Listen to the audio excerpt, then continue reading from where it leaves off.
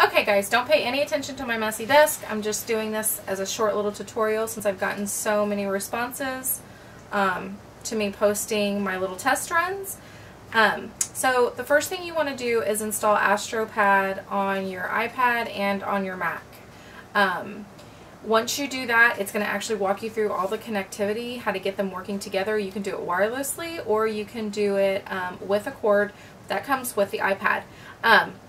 So once you get both things, once you get Astro Pad installed on both of your devices, all you're going to do is come in and open them up. It is wanting me to open it on my iPad. It's telling me to do that. So if I come over here, I've already connected everything, so it's going to automatically pop up. So now I can see on my iPad what is on my screen. So let's go ahead and just click OK. Alright, so this is my working space for my iPad.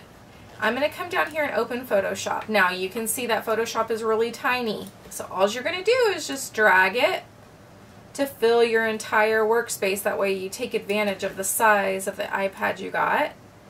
So I like it filled top to bottom, left to right, all the way through. That way I don't have to come back over and touch anything again. So that is it. So I can leave my mouse alone. I'm going to just use my pencil, my fingers, and my keyboard. So the way it works basically is, let's just go into a brush. So I'm going to hit B on my keyboard. Or you can come over here to your little workspace and you can set this up however you want. So it could say brush, it can say stamp tool, whatever you want. It can increase, decrease your brush sizes, zoom in, zoom out. I don't really use this because I use my keyboard shortcuts that I have and it's just how I'm programmed, but you know, anything you want to touch, you can keep this open. I just keep mine closed. And the other cool thing is you can hold it down and move it wherever you want, so you can put it wherever it's convenient for you. I just kind of keep it out of the way a little bit.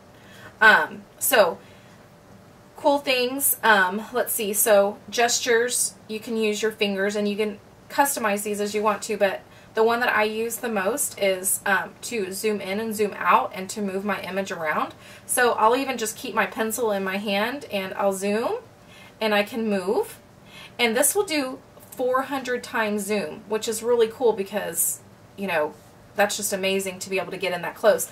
Then let's say that I want to take away this little stray hair right here. I'm going to come into my spot healing brush tool. I can make my, I'm going to show it to you right here. I can make it as big or as little as I want.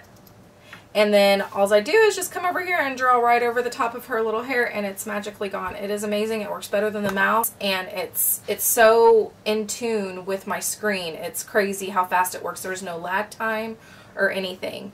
That is really it. Please email me if you have any questions. Be sure to pass the blog along if you wish to share it. Thanks so much.